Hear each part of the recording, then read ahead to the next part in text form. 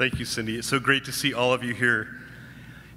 So I belong to a book club, loosely. I haven't been there for a few months. But once a month we meet, and the book that we read in this past June was Tattoos on the Heart. And I think we read it because we were inspired that Bellarmine was having their students read it. And I was so moved by it that when this summer I went down to California, drove down to California, and I went to see a brother of mine and some friends in Bakersfield, and I thought, I really want to go. I felt like I was on a pilgrimage. I wanted to go to Dolores Mission, so I left at 4:30 in the morning, drove to Dolores Mission, using my phone to find it, got there just after 7.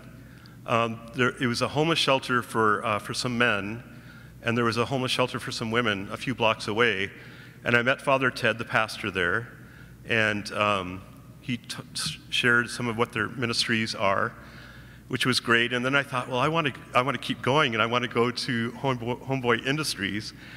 So I went there. I asked if I could meet Father Greg, and things were just slowly moving. It was still early in the morning, and so my name was on a list, like 7 or 8, and I sat down, and of course, people were spread out in the lobby, and the lobby isn't that large. And then eventually I saw Father Greg come in with a few people, and then the most amazing thing happened. They have, every morning, I think it's maybe around 9 o'clock, they have a thought for the day and some announcements and so on. So I felt very honored to watch all this happen. And Father Greg led it, and then invited people from the different services that they provide to give updates. And after each update, people would clap. There were a lot of birthday singing for different people, and they would clap. And Father Greg talked about the Delta variant that had come out and was urging people, especially with children, to get vaccinated. And then a young man shared the thought for the day. And he went up to the microphone and he said, it's perspectives. And he had a great analogy. He said, if you imagine that you're driving in Los Angeles along a hillside, and a cliff over the edge, and they decide to put up a guardrail, some people might think, some perspectives might be, you kind of ruined the view. We don't really need that there. People can drive safe on their own. They don't need a guardrail. And then other people would see that as, safety. And then he said, the reflectors on a guardrail, they're asking us to slow down and to take care of each other. And he said, that's what we're trying to do here. And it was beautiful. And I was just so moved. And then another person led prayer. So I was just so impressed with how many people are involved with Homeboy Industries, just my little glimpse of it. And then I was able to meet Father Greg. But that took a number of hours before I got to see him, because there are so many people that want to see him, which I can understand. And he would come out in the hallway from his office, and he would hug people. And there was a couple that I remember that he invited to come in. He met with them for a little bit, and then he walked them outside. And this is right before I was going to meet him. And he did a blessing for them out on the sidewalk, which I thought was so beautiful. And then he told me, he said, I called them in before you because I just know they don't do well around people. So I was just very moved. And so just some things about Father Greg.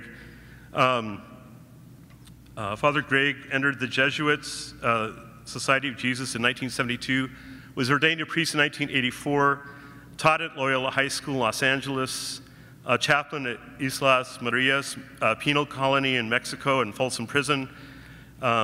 Chaplain there, served with Christian communities in Cochabamba, Bolivia. I think I butchered it, sorry. 1986, appointed pastor at Dolores Mission Church.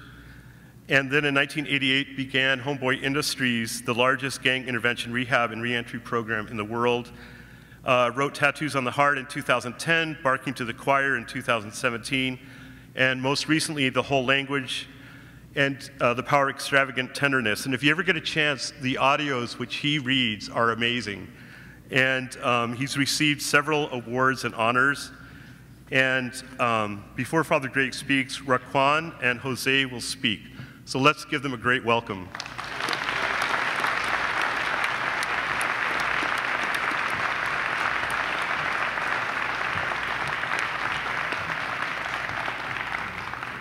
Good evening, everyone.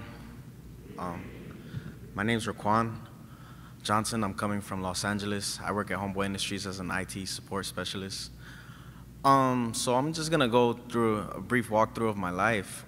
As a child, I grew up with a single mom, working 2 jobs, struggling to maintain, So I would come home occasionally to eviction notices on the door, because we couldn't pay rent or something. So I kind of didn't want to ask for too much, but she always somehow made a way to make Christmas happen or birthdays happen, But I found myself trying to find ways to make money on my own, and I grew up with my uncles and my cousins, which were like, gang members, they were always in this mentality of, if you're a man, you gotta be tough or strong, and you gotta know how to fight and defend yourself, and so I kind of grew up like with a little hopeless feeling and kind of confused of what a real man is, because my father wasn't around to show me what that was. So I ended up following in the footsteps of my cousins and my uncles, which were gang members, and I ended up becoming one myself and following down that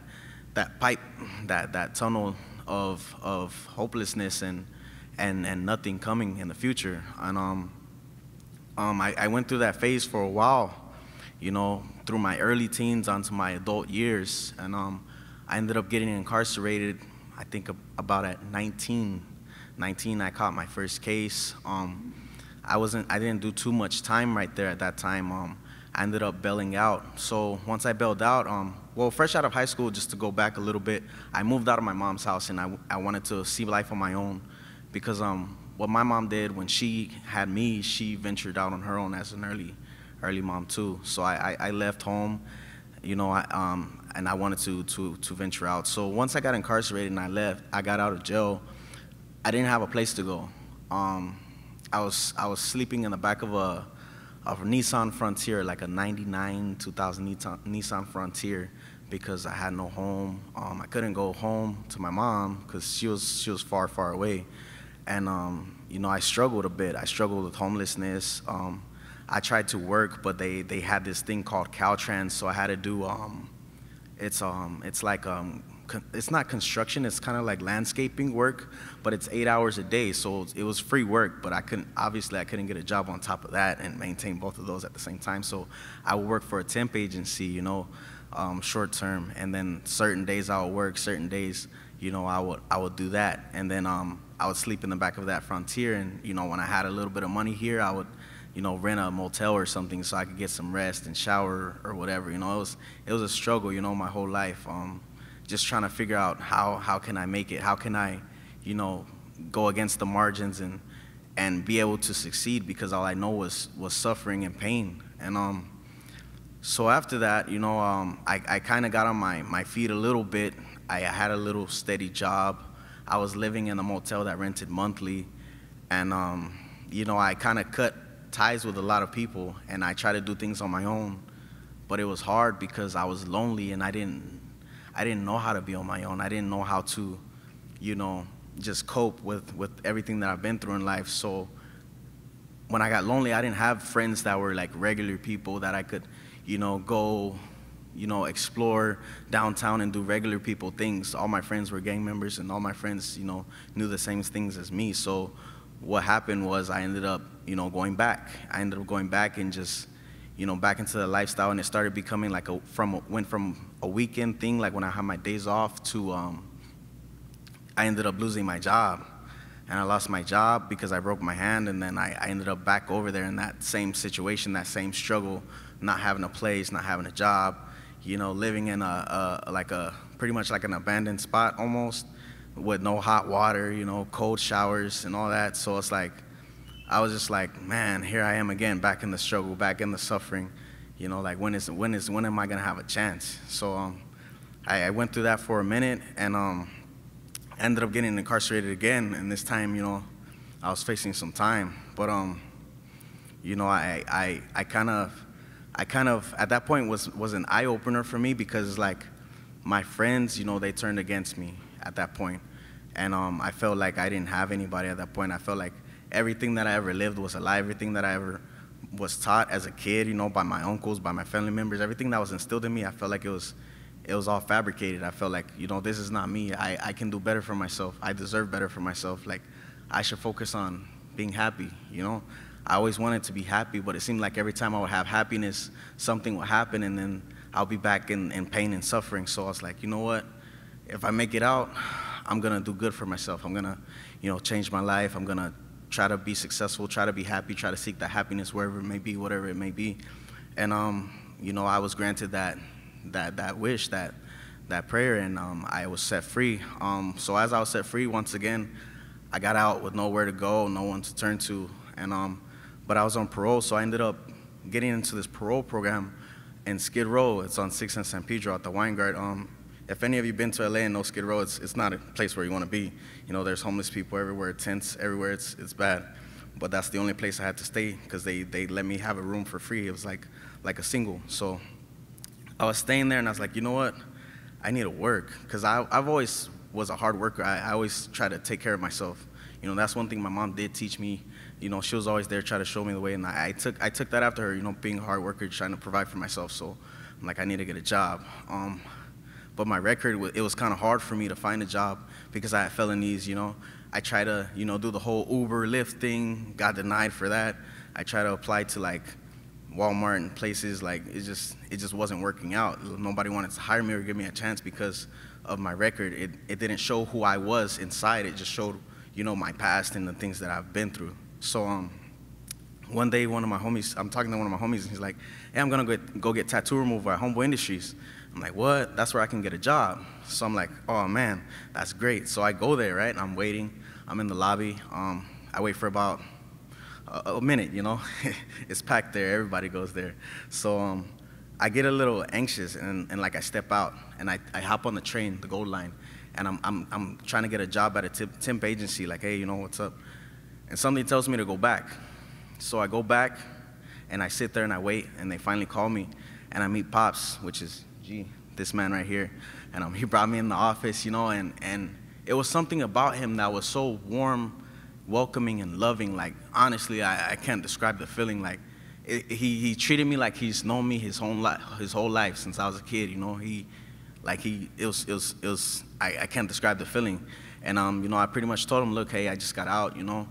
I'm trying to get a job. I want to, you know, better my life and my future. And he hired me right there on the spot. And from there, I started, you know, with the trainee program, and I was like, man, every day coming in, you know, I would see, you know, the environment there. It's like we're all previously incarcerated, you know, we've all former gang involved and all of that, but it's like there, it's not that feeling. It's a feeling of like we're all together, we're all one, we're all family. Like, we all look out for each other. We open the door for each other. We say good morning, how are you doing? Like, we check on each other. It's crazy. So I'm like, wow, like this is home. You know, this is a place where, you know, opportunities can happen. So, you know, I'm taking these classes to work on myself, like self-healing, working on anger management, past traumas, all types of different classes are available there. So I'm just in there sitting in class, learning, working on myself, trying to build and grow as a person. And so one day there's this class called Pathways to College, where this lady, her name is Brittany, and she pretty much gives you like tours of colleges, and you sit there in that class and talk about what do you want to do with your life. And so I ended up mentioning IT, because that's what my mom does now, you know. So I'm like, yeah, IT sounds about good. And so she actually introduces me to the head IT there at the time, Andrew. He's still head IT now. And he takes me under his wing, and he literally like teaches me everything he knows. And I became his little protege, and it's like I never expected that. I never expected that for my life. I never expected to have a career, a future like that. I never seen that for myself. I always seen, you know what, I'm just gonna suffer my whole life. Nothing's ever gonna good come out of what I'm going through. And you know, Homeboys is a place where you can turn something that you want or something that you have faith in into a fact. You know, something that's possible, reachable, obtainable. You know, I mean, there's so many programs, so many opportunities there. It's like you just have to want it, and I wanted it, so I achieved it. And so now, you know, I am the IT guy there. Now I'm, you know, one of the main people there. And if it wasn't for Homeboys, I wouldn't have a career. You know, I wouldn't be here talking to you people right now. I'd probably be incarcerated, to be honest with you. Like, Homeboys gave me a chance. They say, you know what? We don't care about what your past is. We're gonna give you an opportunity to show who you are now. And with that opportunity, I was able to change my life. You know, I have 2 beautiful daughters, and they're my world, and I'm able to provide for them. Because of Homeboys, I'm able to do so much. I'm in school right now, getting a CompTIA A+ certificate, project management certificates. Like, the list goes on. Like, I could talk all day about Homeboy Industries, but I'm just saying, like, you know, coming from a past where nothing looked for certain, you know, like fears of being evicted, not having a home, and going through homelessness and all that, to actually having my own apartment, having my own car, having a career, going to school. Like, it's life-changing, and if it wasn't for Homeboy Industries, honestly, I wouldn't have anything.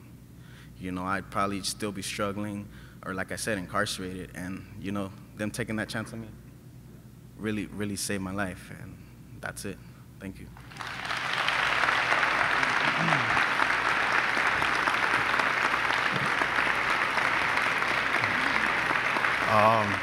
Good evening, everybody.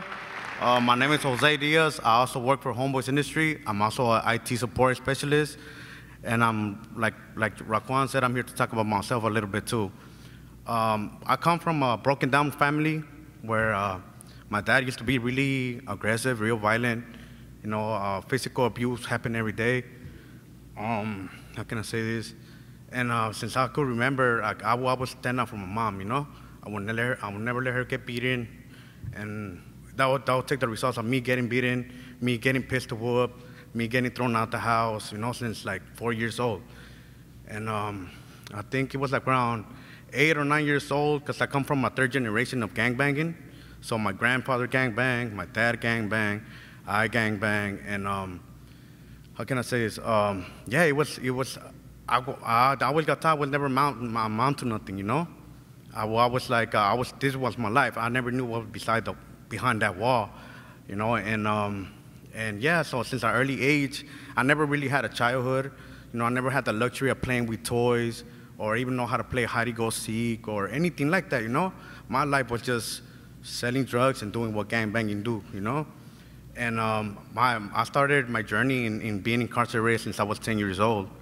And I remember I did about a year before I got out. And when I got out, the first thing that my dad told me was like, oh, jail is for men, you know, and since you're a man now, you can't live in this house unless you bring money to the house. You know, if you can bring no money in the house, the door is right there. You know, so I didn't know how to take that.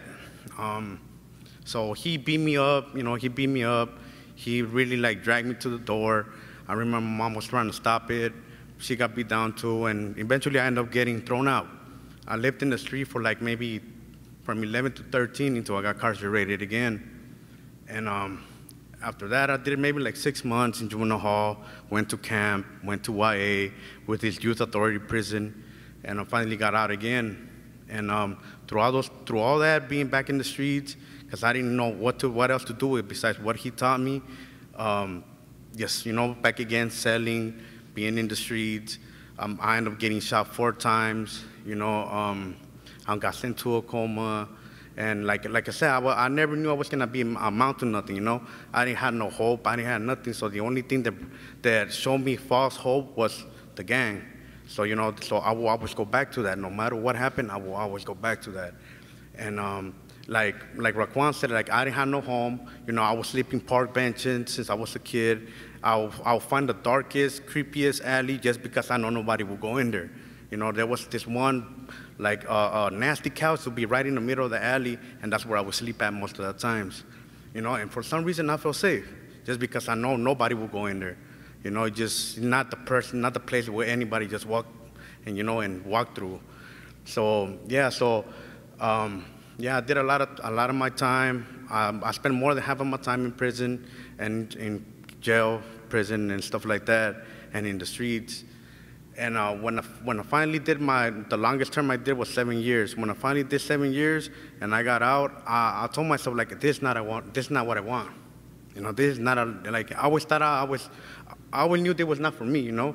Like, I'm here for a reason. If I've been shot 4 times, sent to a coma, been beat down since I was 4 years old, and I'm still here, I'm here for a reason. you know, and for the grace of God, I met this girl, you know, who gave me my 2 boys that I got now, but still, there was like I didn't know how to do nothing. My dad never showed me how to be a man, how to work or nothing. All he did was what gangbangger does, and so yeah, so it came to the time that I picked up another case, and you know, I lost my kids, you know, so I'm thankful I'm getting them back because of Homeboys Industries and because of Raquan. He brought me to Homeboys, you know, and he like, hey, this is the place where you want to be. You know, if you really think you really want it, you really want to change your life, this is the place to be, you know. And it is, you know, because like Homeboys show me, because of Homeboys Industry, show me how to be a better man and how to be a better dad for my kids. Because now, as before I went to Homeboys, my son would tell me, hey, Daddy, let's play hide and go seek. I'm like, what is hide and go seek? Like, who do I gotta hide and why do I gotta go seek? You know, like, it didn't make no sense to me, like, you know? So, yeah, so I'm like, okay, so, but now I got the concept, you know, like, I never really had a childhood. So, having my 2 boys gave me the childhood I never had, you know? So, and like, how can I tell you? Yeah, so I went back to Homeboys, and I'm working on myself too, through all the traumatic experiences. I went to therapy, you know, I went to anger management, domestic violence classes, just to be a better man and a better husband to my wife. You know, I went to parenting classes to be a better father to my kids, because I never had that father figure, except for Father Greg, which is, I call him Pops, just because he gave me the unconditional love that nobody did. You know, when I talk to him, when he seen me, he don't see me no different from anybody else. You know, and I think that's what brought the whole back into my heart to be a better man. You know, and as far as, I never thought I would have a career. I never thought I would go out and be this person that I am now. I always thought I was never gonna amount to nothing. I was gonna spend my life in prison or dead. You know, and thanks to Homeboys Industries, it changed my way of thinking. You know, like I said, I got a career now. I became a better man to my kids, to my wife. I became a person overall. You know, it changed me completely, the way I think about people. Like, you know, like I never was really a real religious type of man until now. You know, because I always said, like, if there was a God, he has never seen life through my eyes. But till now, you know, I guess he gives the best of his soldiers, you know, the hardest life, just because we know we're gonna come back on top. You know, so I really don't know what else to say. I just want to say that I'm really grateful to Homeboys Industries and to Father Greg for giving me another opportunity in life. Thank you.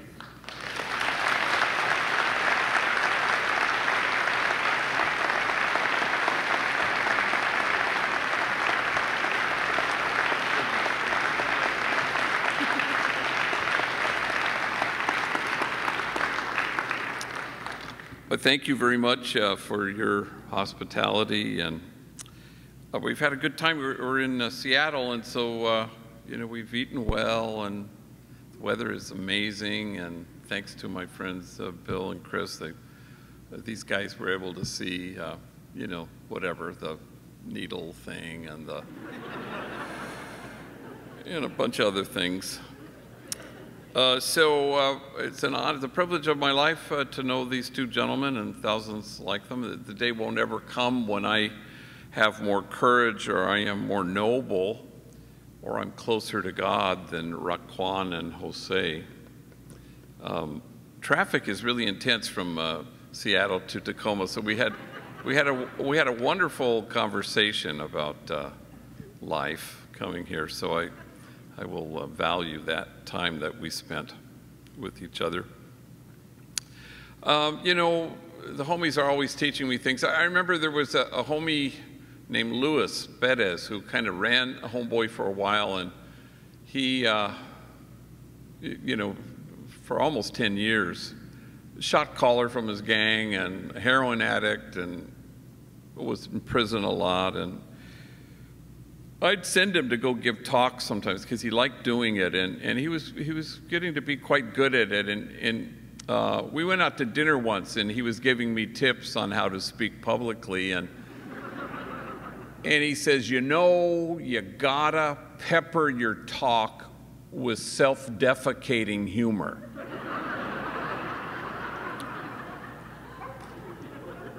And I said, yeah, no shit. That's, that is some good advice. Thank you for mentioning my newest book, The Whole Language. I was flying to Washington, D.C. with two homies to speak at the Ignatian Solidarity thing that they have there. And I was walking back to my seat from the restroom, and there was somebody on the aisle, and they had the tray table down, and a book was opened.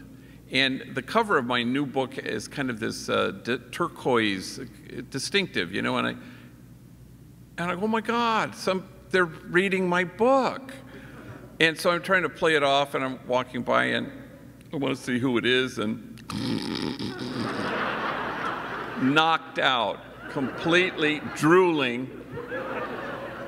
So just doing my part to help sleeplessness in Seattle. You know, walking in here, people were saying, you know, that, oh, I'd heard you here, and I heard you there, and Chicago, and at LMU, and it happens. You know, I remember I was speaking to a bunch of this huge foster grandparent gathering in Orange County. I had spoken the summer before. I don't know why they invited me 2 summers in a row, you know, but there you have it. And so I went the second summer to speak, and afterwards, a grandmother came up to me. I think she liked the talk. She had big tears in her eyes, and she grabbed both my hands, and she said, I heard you last year. It never gets better. So, kind of hoping she misspoke there, but anyway, that's all the self-defecating I have for the evening. So, you know, the juxtaposition is this Justice Summit time where we try to imagine the world looking differently than it currently looks, and so you have the sort of an undergirding vision of wanting it to be aligned with God's dream come true, or as Jesus says, that you may be one. And so we want to imagine a circle of compassion, and then we want to imagine nobody standing outside that circle. We want to choose to dismantle the barriers that exclude. You know, the Zen masters would say there's no such thing as an enlightened person, only enlightened action. So we want to not just imagine a world that looks differently, we want to roll up our sleeves. We don't want to just point things out, we want to point the way. We want to choose to be a light that people can see by. So we inch our way out to the margins because that's the only way they'll ever get erased. And so we stand with a particularity with the poor and the powerless and the voiceless, and we stand with those whose dignity has been denied, and we stand with those whose burdens are more than they can bear. And every once in a while, whoa, what a privilege to be able to stand with the easily despised and the readily left out. We get to stand with the demonized so that the demonizing will stop, and with the disposable so that the day will come when we stop throwing people away.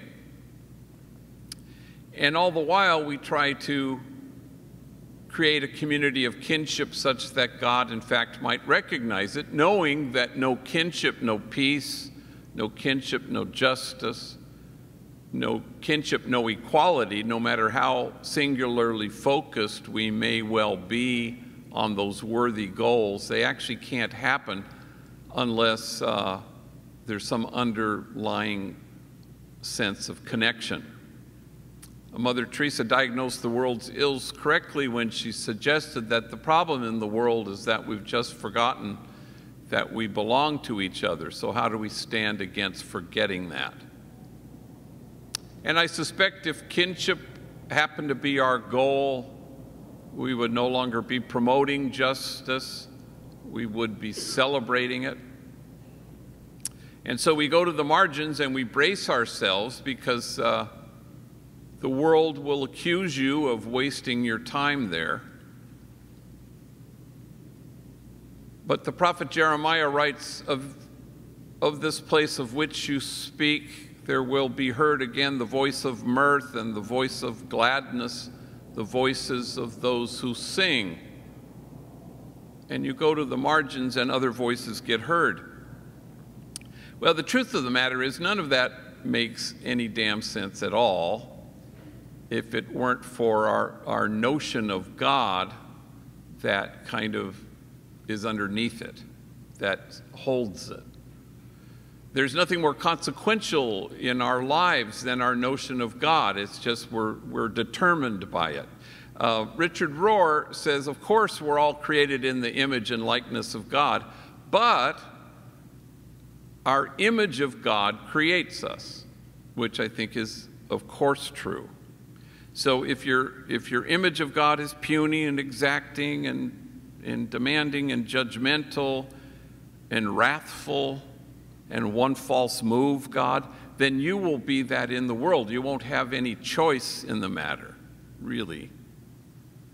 But if your God is spacious and loves us without measure and without regret and is tender and is expansive, then you will be that way too. Meister Eckhart, a theologian and mystic who lived a long time ago, used to say, it is a lie, any talk of God that doesn't comfort you. Now, we want to believe that's true, but there's a notion of God that sometimes we have, that was inculcated into us, that we kind of don't really believe that. We want to believe that that's true. My friend Annie Lamott says, you know you've created God in your own image when God hates the same people you do. And so how do we find this other notion, this other God? I had a spiritual director many years ago who said to me, you know, we need a better God than the one we have. He was a Jesuit. But of course he's right. Ignatius always talked about the God who's always greater. Take care to keep always before your eyes first God. And that the secret of the ministry of Jesus was that God was at the center of it, but a particular kind of God. I remember years ago I was saying Mass in a gym like this at San Fernando Juvenile Hall, and there were like 500 gang members on folding chairs, and I was up on a little raised platform like this, and I was vested, you know, in an alb and a stole, and then there was a kind of the podium over here, and they had these sheets that had the readings in English and in Spanish, and you know what you do when some of you here are presiders, and so you close your eyes, and I rested the sheet on my lap, and I thought, well, I'm just going to listen to the word proclaimed, and Homie got up and did the first reading, but the responsorial psalm, the guy got up, and there was an overabundance of confidence in his voice, and he gets up and he says, the Lord is exhausted.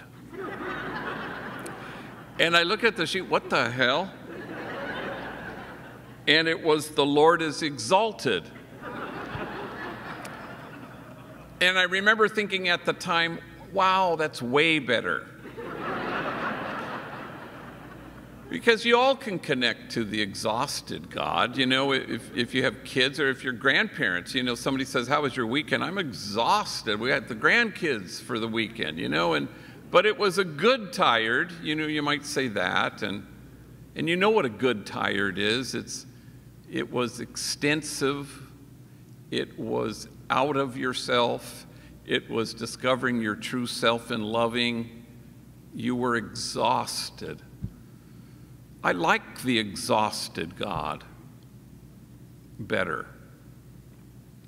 My friend Mirabai Starr, who's a mystic and writes on mystics and translates John of the Cross and people like that, she says, once you know the God of love, you fire all the other gods. And I think that's the task, the human task, but it's the adult maturation task, is to fire all the other gods.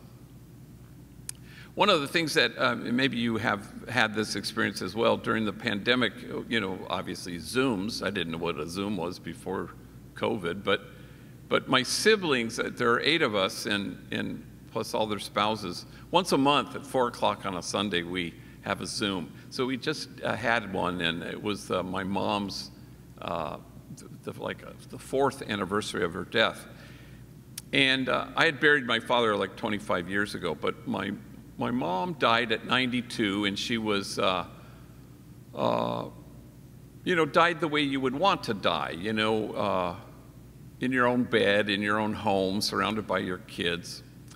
And she was sharp as a tack. I mean, really, in the last year of her life, she watched so much MSNBC, she was becoming Rachel Maddow. And she wasn't a lick afraid of dying. You know, in fact, about a month before she died, she was just positively giddy.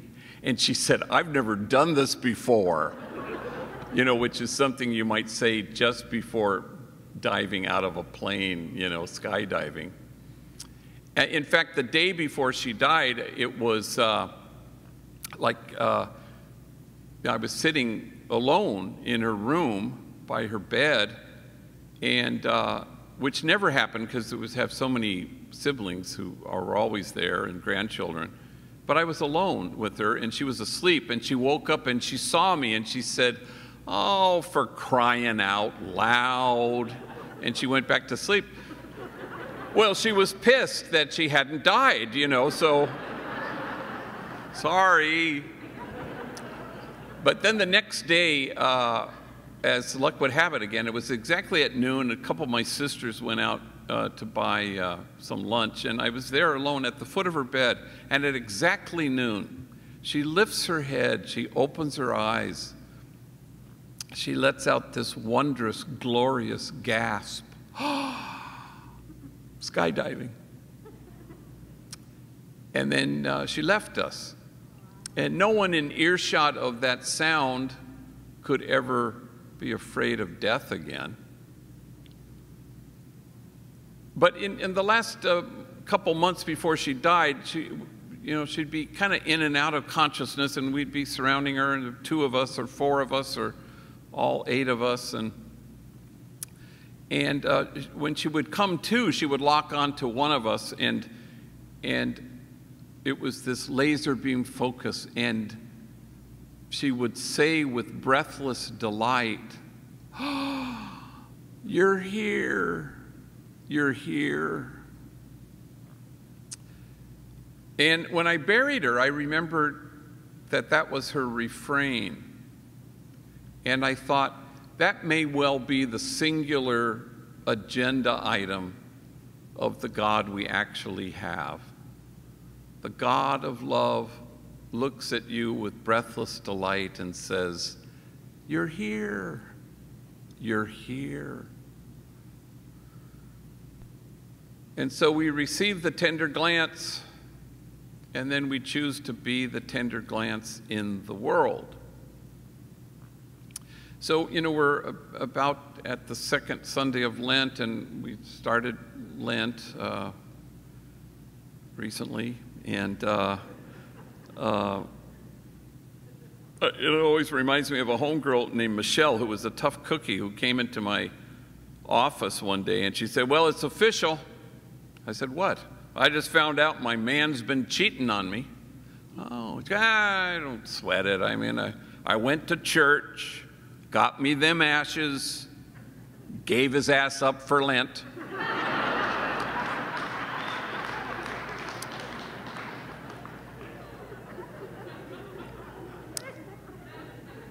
That doesn't have anything to do with anything, but it's my favorite Lenten story. But, you know, so we think about Jesus and the 40 days in the desert, and we have this image of, you know, grumbling stomach and fasting and dark night of the soul and maybe doubts and, Jesus thinking, should I have given up both chocolate and scotch for Lent or whatever it was, and yet I'm almost certain the whole thing was about God looking at Jesus and saying, you're here. You're here. And Jesus not really exactly knowing what to say back except, you're here. And that's about it. And we're called to be in the world who God is, compassionate, loving, and kind. We receive the tender glance, and then we decide to be that tender glance in the world. And that's the hope. I was reading the other day, somebody had sent me something, an article, and it introduced to me a word I'd never heard before from the Spiritual Journal of St. Ignatius of Loyola. And on February 17th, 1544, Ignatius wrote this word in Spanish. And I speak Spanish. I'd never heard of this word before. I'm 50 years a Jesuit, along with Kevin Ballard here. We entered together. And I had never heard this word before. And the word was acatamiento. I'd never heard of it. And Ignatius proceeded to use that in his journal until, 12 years later, and he died. But he would go back and he'd circle the word acatamiento. And it comes from the word that means to look at something with attention. And it gets translated in English as affectionate awe. And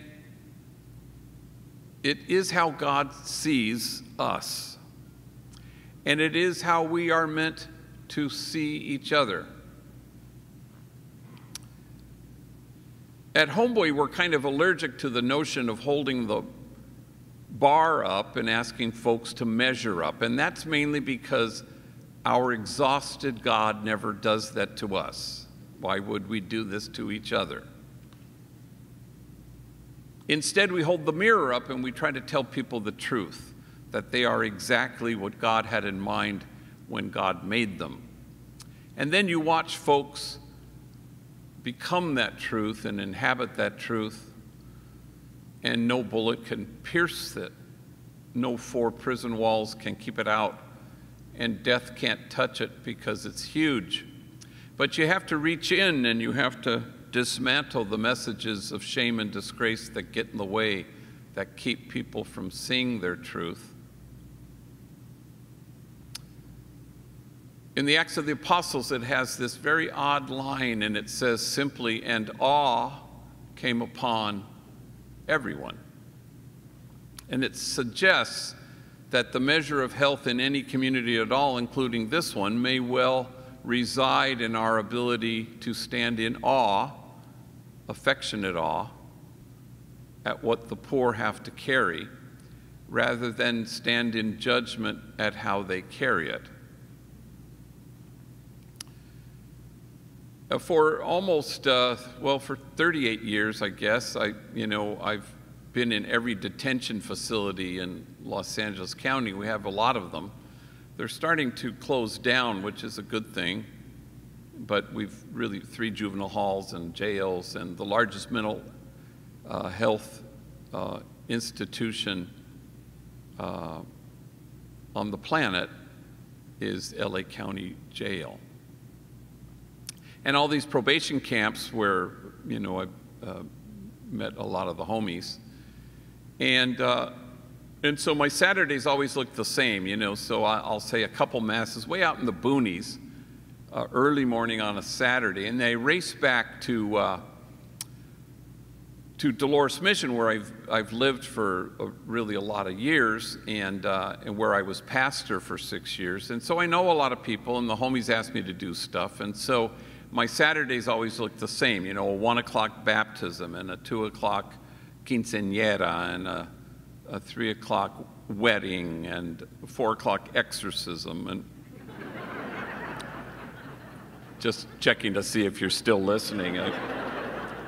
I've never done one of those, but so I came back and it was like 12:35, and I thought, well, I have time to go to my office. On those days, it was on First Street.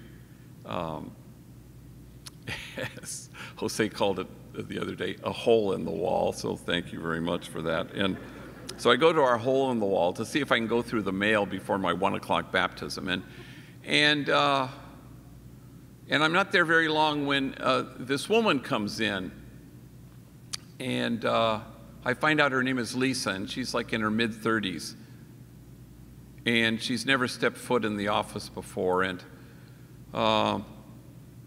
she's a gang member, heavily tattooed, a felon, a prostitute, a heroin addict. The homies called her La Gritona. She was always screaming. You could hear her like clockwork screaming at the bartender next door, who would toss her out daily, and she'd shake her fist at him. And you could hear her across the street at the payphone, and she would always be hollering into the payphone, "Just let me stay tonight," pleading with family members or friends. And this is the first time she's ever stepped foot in my office, and now it's 10 minutes to 1 in my baptism. And she comes into my office and she kind of surveys the place and looks at all the photographs, and she plunks herself down and she launches right in. She says, "I need help. Oh, I've been to like 50 rehabs. I'm known all over, nationwide." And then she kind of takes this detour. I went to Catholic schools all my life. I graduated from elementary. I even graduated from Sacred Heart High School in Lincoln Heights. And then she gets still. In fact, first time I ever used heroin was right after I graduated. And I've been trying to stop since the moment I began. And I watch as her head leans on the wall behind her, and her eyes become two ponds, water rising to meet its edges and spilling over. And she cried, and she cried, and I let her cry.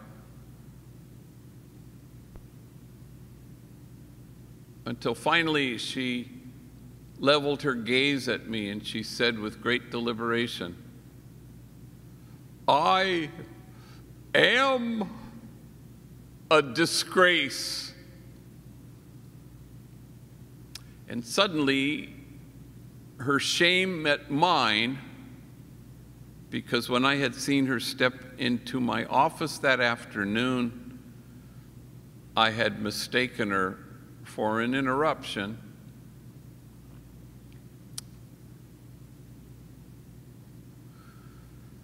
We're invited to make friends with our own wounds. Otherwise, we're tempted to despise the wounded. In the original covenantal language, it says, "As I have loved you, so must you have a preferential care and love for the widow, orphan, and the stranger." And God has identified these three subgroupings of the poor because God thinks these are the people who know what it's like to have been cut off. And because they have suffered in exactly this way, God thinks these happen to be our trustworthy guides to lead the rest of us to the kinship of God. You don't go to the margins to make a difference.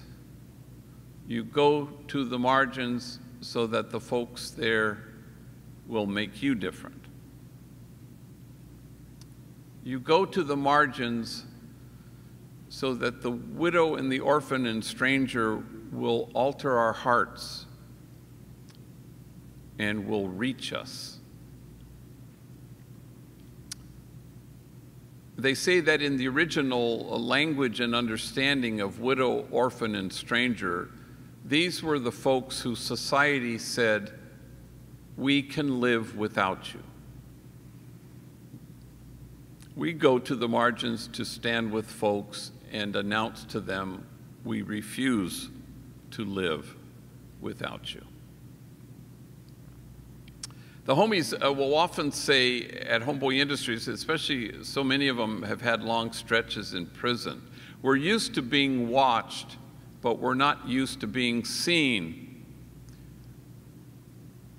You want to see people. A homie said to me the other day, once you see me, I'll always remember what I look like.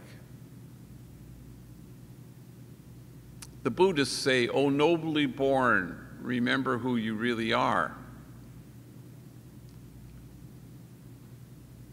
And so part of what we do, all of us together, is we try to make people feel less invisible by seeing them.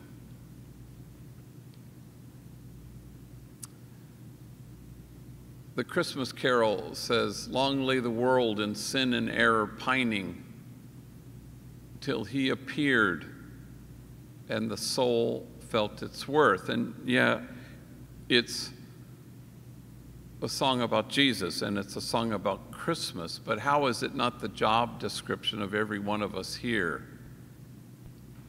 You appear and the soul feels its worth. Exactly right. When I was pastor of the poorest parish in the city of Los Angeles, Dolores Mission, nestled in the middle of two public housing projects, Pico Gardens and Aliso Village, we had 8 gangs at war with each other, which led the Los Angeles Police Department to deem my parish as the place of the highest concentration of gang activity anywhere. So I buried my first young person killed because of this sadness in 1988. And 3 weeks ago, I buried my 254th, a young man named Jeremy, who was 14 years old. Not all of them were from my parish, but I run a large gang intervention program, so I know a lot of gang members. I get asked to do this. In the old days, I would ride my bike, in the middle of the night, and way late, past midnight, which is hard to imagine now because I'm a geezer and I go to bed early. But in those days, I would patrol the 8 kind of gang territories to kind of, put that Uzi down. Are you sure you want to shoot that guy kind of thing? And I remember going over to Aliso Village, and I was talking to these 8 guys from this one gang, and it was in this darkened archway. And I could see over in the parking lot, which was poorly lit, but I could see this kid that we all called Bandit. And he was running up to a car, and he was selling crack cocaine, which is what they did in those days. And then he's counting the money, and he's walking towards these gang members, his homies, and he didn't know that I had arrived while he was making that sale. I wish I could say he was embarrassed, but he wasn't. And he always refused to come to Homeboy Industries for help until he did. And, like in recovery, they say it takes what it takes. Gang recovery is the same thing. It can be the birth of a friend, the birth of a son, the death of a friend, a long stretch in prison. It takes what it takes. And so one day, Bandit walked in at Homeboy Industries. I couldn't believe it. And he says, "I'm tired of being tired." And so he began his 18-month training program like Jose and Raquan, and he started to come to terms with what was done to him. And he did therapy, and he removed his tattoos in our clinic, which was on the property, and he decided to transform his pain so he didn't have to transmit it anymore. And he got his GED, and he went to all these classes that we have, like anger management and parenting. And Homeboy was like a sanctuary for him, and then he became the sanctuary that he sought. And then he would go home to his wife and kids, and he would present that sanctuary to them, and suddenly he broke the cycle. His life was exceedingly hard. He was tortured and abused. And we know that no hopeful kid has ever joined a gang in the history of the world. He was no different. If his story had been a flame, you'd have to keep your distance, otherwise you'd get scorched. I would not have survived a single day of his childhood. And then, you know, the time comes when your 18 months are over and we have a job developer, several, who find the next job so that the transition is seamless. And then, you know, the world will throw at you what it will, but this time you won't be toppled because you are an anthem of resilience. And so we found, they found him a job, an entry-level job, a low-paying job, first kind of job in a warehouse. And he married his childhood sweetheart from the projects. He had 3 daughters. He worked at the warehouse like 5 years in. He became the, you know, the floor manager. And then several years after that, he was even more highly elevated and promoted, and bought his own house. Well, I hadn't heard from him in a long time, and no news is good news with gang members usually, and so he calls me on a Friday afternoon late, and there's kind of panic in his voice, and he says, "Gee, you gotta bless my daughter." I said, "¿Qué pasó, mijo? Is she sick? Is she in the hospital?" "Oh, no. On Sunday, she's going to Humboldt College." Imagine, my Jessica. She's going to college, but she's a little chaparrita, and we're afraid for her. And Humboldt's far. It's way up north. Do you think you could give her a blessing before she goes? And I said, "Sure, my gosh, I'd be happy to do that." And look, tomorrow's Saturday. I have an exorcism at 1. Why don't you come at 12:30 and we'll do a little send-off? And so sure enough, Bandit and his wife and the 3 kids are at the church, and including tiny little Jessica. So I put her in front of the altar and we encircle her with our bodies. I said, "Come on, everybody touch her and put your hands on her head."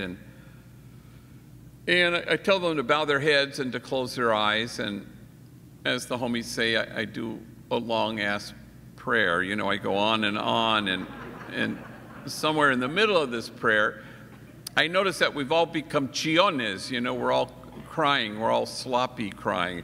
And I don't know why we're blubbering so much, except for the fact that Bandit and his wife don't know anybody who's ever gone to college except me. Certainly nobody in their families.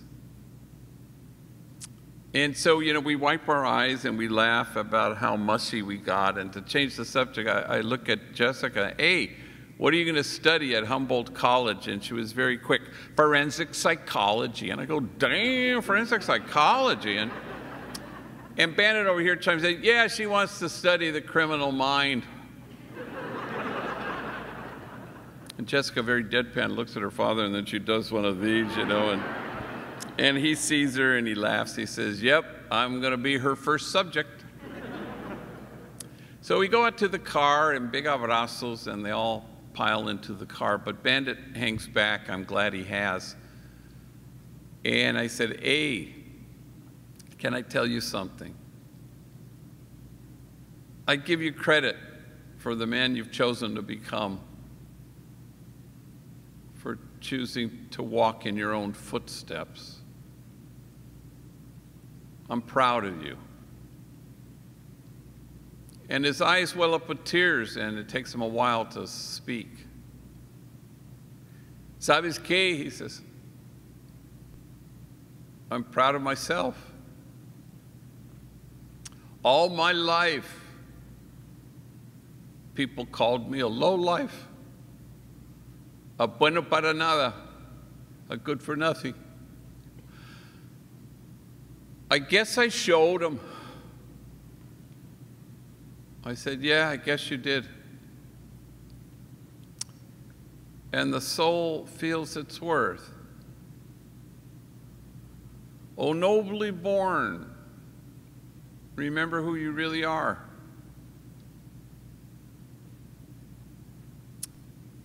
We receive the tender glance, and we choose to be the tender glance in the world because we can do no other. And we don't watch, we see, and we all inhabit our mutual dignity and nobility when we do it. And somehow we're receiving this tender glance, and it fills us with acatamiento, affectionate awe,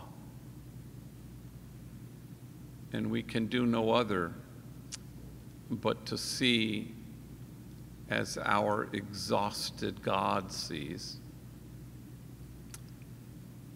And so we go to the margins, and they get erased, and the circle widens, and we love being loving. And before we know it, we cease to care if anyone accuses us of wasting our time there. For in this place of which you say it is a waste, there will be heard again the voice of mirth and the voice of gladness, the voices of those who sing. Thank you very much.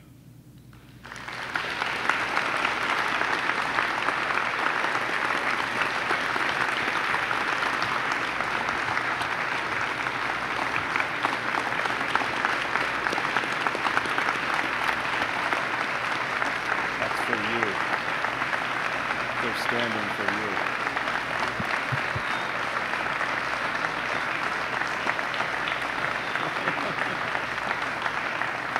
Okay. Oh, sweet. So this is what we're going to do. Go ahead, sit down. And you know, and this really works fine, where you just go like this and I go like that, and then I will. One of the three of us will field that question. I'll repeat the question as I pass it to one of them, or however this works. And we won't keep you too long. Yeah. Hi. I'm wondering about, you received a large grant recently, I understand, from Deputy So's ex-wife, yes? Yes. The question is about. What are some things you're going to think? What are some plans that the industry has in mind to do with that money? Yes. So the money, it was a good chunk of change, and a homie came to me and he goes, "Hey, I heard you got some feria, some money from Bozo's wife." And I said, well, it was actually Bezos' wife, ex, because because I don't believe Bozo has that kind of money. So, so you know, we're always kind of, I'm not sure we even have that much of a plan anywhere. You know, normally we're just responding to things. So everything we've added we have 10 social enterprises now, 10,000 gang members a year walk through our doors. And so we're responding to things. You know, both Raquan and Jose mentioned, you know, essentially homelessness. And so that's become a big issue. Like 70% of all our folks are, according to the federal guidelines, homeless. So, you know, couch surfing, excuse me, and living in their cars or whatever, overstaying their welcome somewhere. So we want to build, we have plans kind of on contiguous property to build transitional housing and permanent housing. So just we're trying to, they've just decided not to rebuild the men's central jail, so they're going to tear it down and not rebuild it. So, and that's after a lot of pressure from a lot of people, and it's kind of remarkable that the Board of Supervisors said, okay, we're not going to build it. So we want to fill that vacuum with what we call Hope Village. And so, you know, we want to imagine what would it look like to have really humane delivery of mental health services that's culturally appropriate and timely, and housing and substance abuse, all this kind of stuff. So we could kind of say, let's imagine a world without prisons and let's sort of build it. So that's the idea. It was $20 million, but we're a $40 million annual operation. So it was a lot of money and very helpful, but it's always a heavy lift, you know. Oddly, during the pandemic, people were remarkably generous. And, you know, we were all kind of bracing ourselves as people were, you know, hoarding toilet paper, you know, remember in the early days. But then you thought, this will not bode well for nonprofits. Well, I don't know what your experience is up here, but people were extraordinarily generous during that time. So, good. Yes, sir.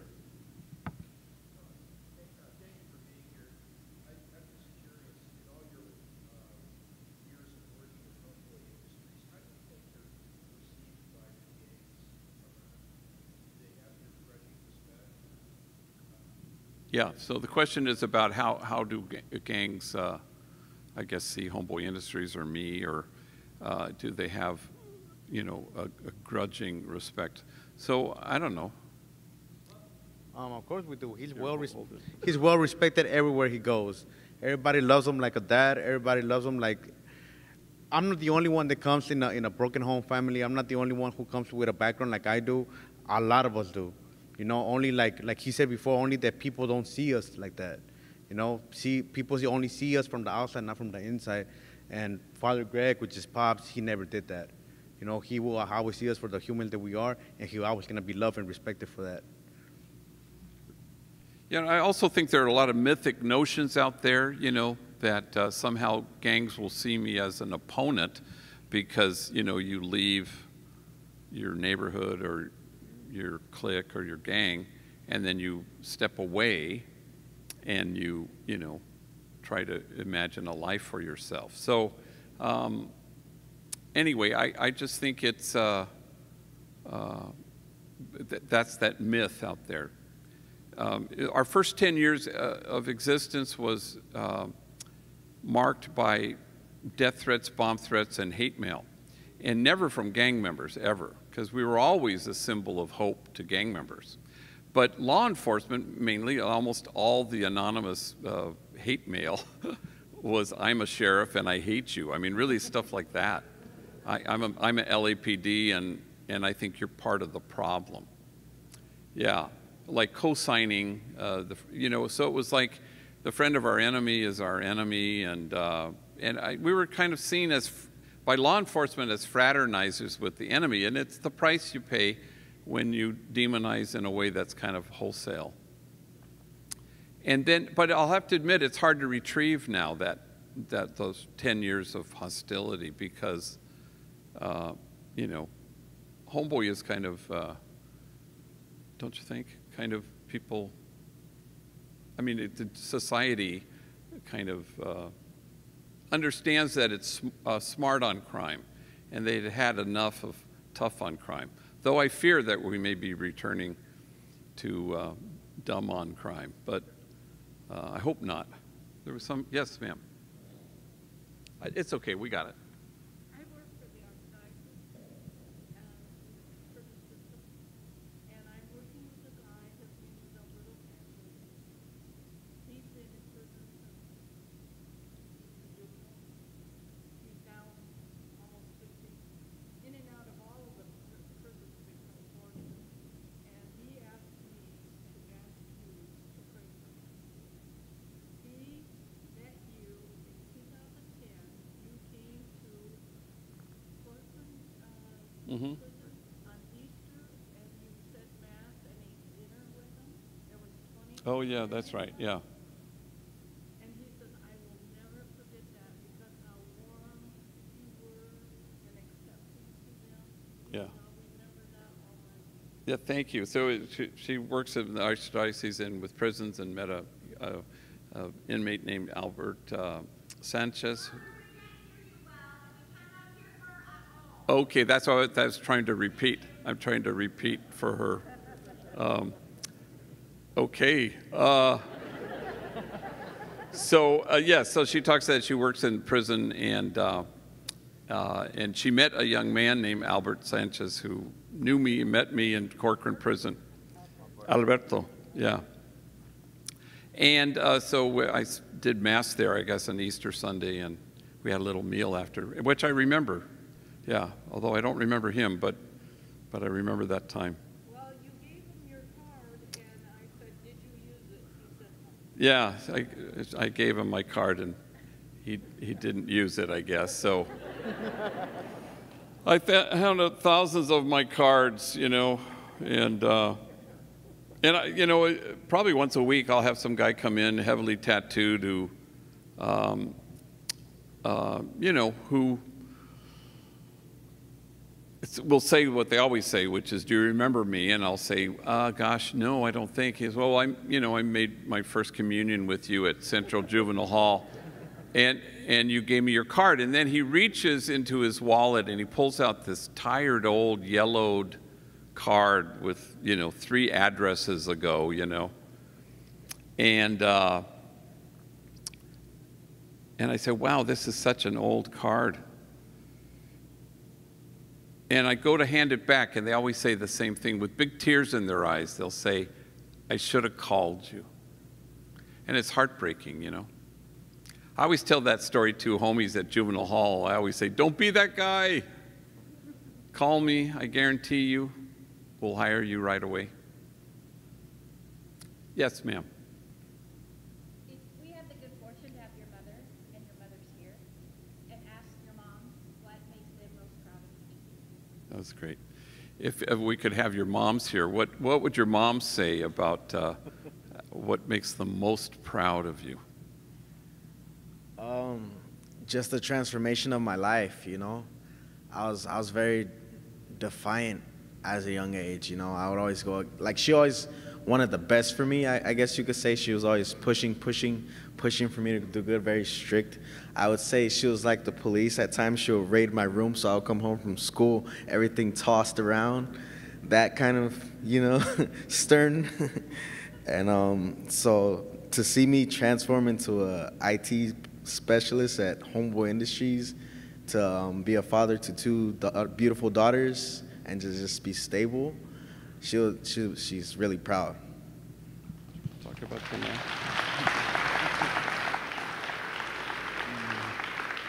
As far as for me, I think didn't turn out to be like my dad.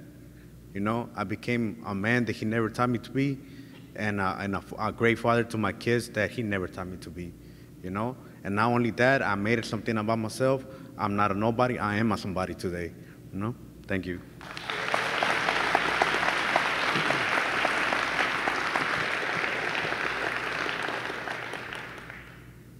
Yes, way back there. Yeah, about replicating the program. So, you know, I always get that question, and you know, when we moved into our current headquarters in 2008, that's when we started to get a lot of delegations from all over the world and the country. And so people would, I can remember in particular Wichita, a delegation of stakeholders, you know, like city council and you know, mayor and chief of police, that kind of group. And they came in, they said, please replicate this in Wichita, you know, airlift Homeboy into Wichita. And so I remember I didn't know what to say, so I gathered my staff together. I said, you know, we're starting to get this question, you know, and do we want to become the, you know, the McDonald's of gang intervention programs with over 5 billion gang members served, you know, and we kind of decided not to do that. So we said, well, what if we offered technical assistance? So that's what we did. And so what was born in the wake of that was a thing we call the Global Homeboy Network. And so there are 300 programs in the United States and 50 outside the country that are modeled on Homeboy, and we're always giving tours and technical assistance that usually lasts about 5 days. And then we gather for 3 days every August, you know, it's really a kind of a magical thing called The Gathering. Have you ever been to one of those? No? Yeah, pandemic killed us for 2 years, but we did it virtual, which wasn't the same. And so you have Rise Up Industries in San Diego, and you have Braveheart Industries in Glasgow, Scotland, and not all the things translate, you know. So tattoo removal doesn't make any sense in Scotland, but it makes a lot of sense in Guatemala City. So that kind of thing. And then lately what we found just before the pandemic, we were getting delegations of folks, and you know, you would presume things like a delegation from Detroit, and you presume it would be, you know, with disaffected youth or gang members or maybe even returning citizens, but it was actually for homeless folks. So it was like a methodology, an approach. So if it's true that traumatized people are going to be inclined to cause trauma, then it's equally true that cherished people will be able to find their way to the joy there is in cherishing themselves and others. So we often talk about systems changing, and systems change when people change, and people change when they feel cherished. And so that's kind of the methodology. So if love is the answer, community is the context, but tenderness is the methodology. It's the connective tissue. Otherwise, love stays in the air or in your head or even in your heart, but unless it becomes tender, it doesn't connect.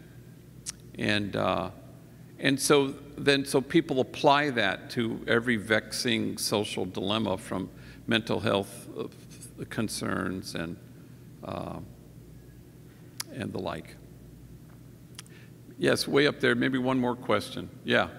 Great follow-up from what you were just saying. I think when you're working with a population that suffered trauma, trust is hard to come by when you're trying to minister.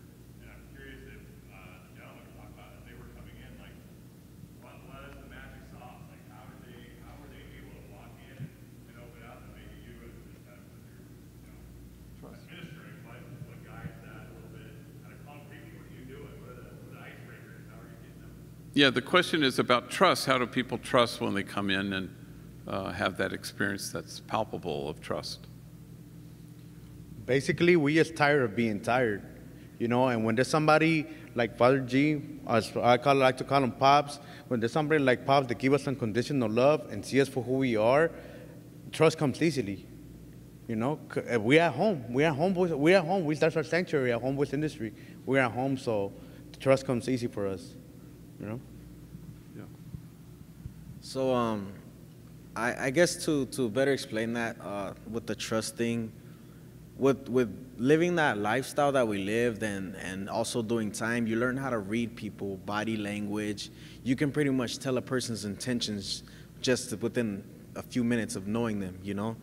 And so when you meet Pops, you can off top, you can feel that warmth, like people say, that love. You can tell he has no ill intentions towards us, so it's more easier to just say, okay, this is a good place. Like, I'm in a good spot. I can be comfortable with this individual, because you feel that. You feed off of energy, you know? So that energy, when you come in, it's like, it's pure, it's loving, it's caring, it's compassion, it's kinship. So that's how we learn to trust this man, because it's in him. It's not just something he puts out there. You can feel it, you know? Thank you.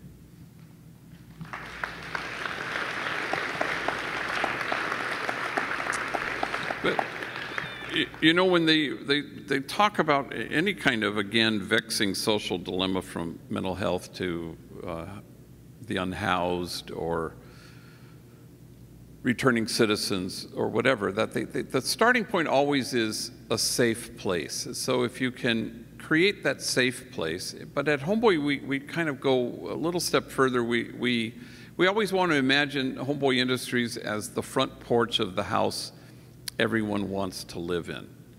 And so you have to create, the culture is the most important thing. And we're not trying to create a behaving community, but a community of beloved belonging. The poet Wallace Stevens says, we live in the description of the place and not the place itself. And so as a society, we settle for the description of the place. But we really do have to hold out for the place itself. And that's kind of key. So I go all over the country and I meet programs that are comparable to Homeboy, and we all do the same, we all have the same menu of services that we deliver. You know, you name it, we all do it. You know, anger management therapy, case management, navigators, tattoo removal, substance abuse, parenting classes, GED. Everybody does really the same menu of services. But I think at Homeboy, all those things are secondary to the culture, which creates the safe place where people can breathe easier, and then they can breathe differently. And I'll maybe just end with this. The other day I had a gang member come in after 23 years in prison. And his name was Trayvon. And I never met him before, and he was exceedingly nervous, you know. And he was sitting there, and so we have a process of our 18-month program. You drug test on Friday, and you get a little note that says you've been approved to begin the process. And it's all the men are gang members, and the women because are all felons, because the women represent, you know, 97% of all gang members are male, and so like 3% are female. So if we said you have to be a gang member, we wouldn't have any women working there, basically. So we changed who we were at some point to say, to include women, we said felons. So you drug test, and then a week later, if you're clean, you come the week later for orientation to see, is this what you want? Here's who we are. And then you go to the selection committee, which is an interview with peers, homies. And then your name goes to the council, and then they decide yay or nay, you know. And we're kind of reverse cherry pickers. We pick people who are, you know, belligerent and hard-headed and, you know, and who need Homeboy, you know. Sorry, anyway. Knuckleheads, in other words. So Trayvon is sitting there. He's very nervous. He's almost hyperventilating. He's saying that he just finished 23 years in prison. And so I'm writing the note that says, and these guys got that note, you know, that says drug test any Friday at 10. And I'm going to give it to him, and he has to bring it back on a Friday. And so, you know, I'm writing it, and I'm asking him, making small talk, you know. I said, well, how'd you hear about Homeboy? And he goes, well, some female told me about it. Oh. Yeah, you fathered all her children.